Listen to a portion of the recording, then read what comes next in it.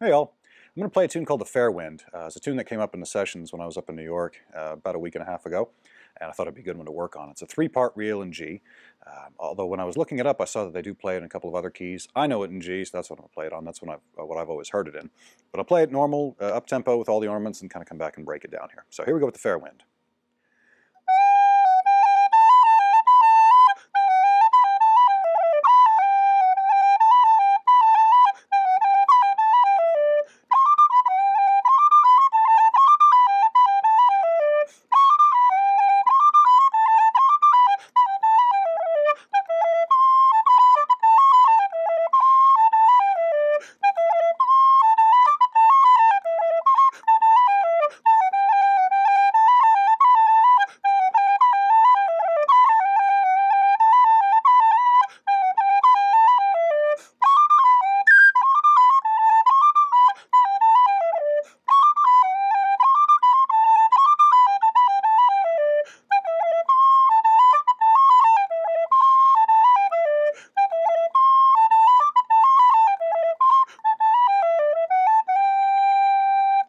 So I'll break it down bit by bit here. I'm not going to segment it too much just because it is a bit of a long tune, but I'll play the parts kind of, maybe we'll chop it in half and do it that way, and I'll play it kind of slow, hopefully be able to get the melody from that. So here's the A part. Starts in the G.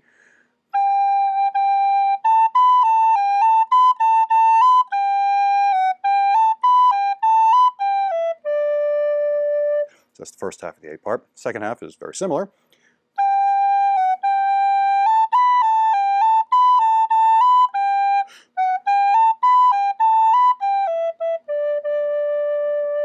So that's the A part. The B part goes up to the second octave D.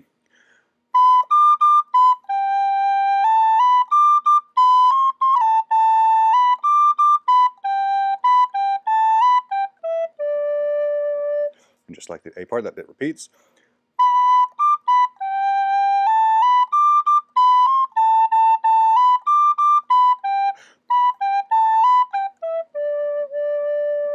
Now the C part is a little bit different because you use the C natural, so it's somewhat different from the first two there. So we'll try that here. It starts on the G, but really on the E there.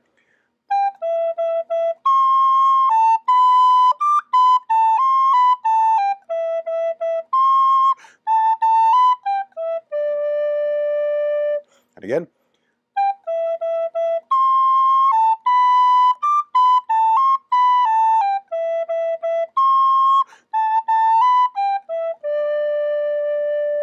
So hopefully you already have a few ideas where you can throw in some of the ornaments that we've been working on. But I'll play a little bit of how I like to do that on each section.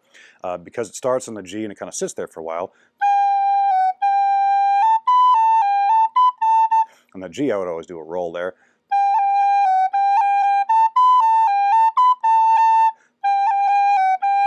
Really two rolls, I guess, because you're sitting on that G for a bit. And then on the A, that's where I kind of like to do that finger bounce, that double tap. So there again, where if you saw the video on that one, you see what I'm doing is, but you got to do it quickly.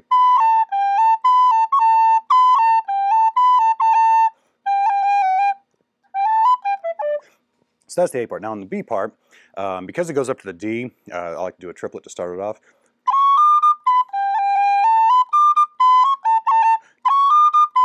So rather than, I'll do, and then a short roll on the E, or on the A rather. I'm probably going to do a video on the difference between the long and the short rolls. I'll probably do another one with just kind of all the exercises that I do, and I'll work that one in there too. So keep an eye out for that. So that's pretty much all there is really on the B part. That's kind of the only thing that I like to do.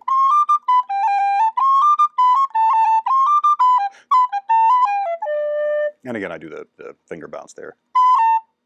That same thing, because you can use that throughout. Now the C part, I do start out with a roll. And on this C natural, I've had people ask me a few times, what can you do with the C natural and the C sharp as far as ornaments? You can't really do a roll on there because you don't have the cut above that note to play. So what I'll do is just kind of a simple tap, and you use this finger to tap.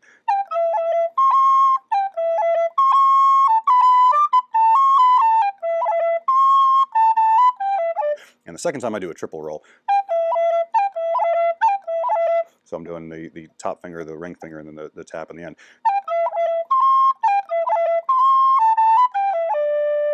So those are a few things that I like to do with that one.